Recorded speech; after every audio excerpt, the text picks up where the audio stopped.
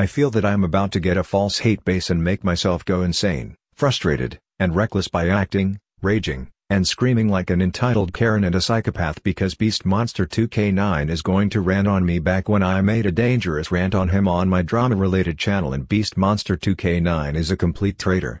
This is completely unacceptable, seriously unfair, and desperately unthinkable as heck, and this makes no sense or whysoever.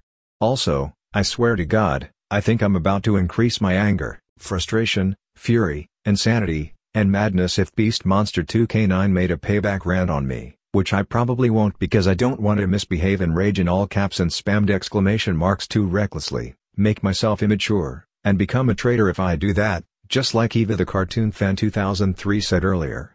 Also, I should calm down because I don't want to take BeastMonster2K9 way to the extreme and cause drama and war. I really don't like confrontations because I don't want to risk myself by getting a false hate base and becoming a traitor. And BeastMonster2K9 haters, I know why I dangerously hate him and he's my most hated antagonist, but do not ever attack him because he's just a troll.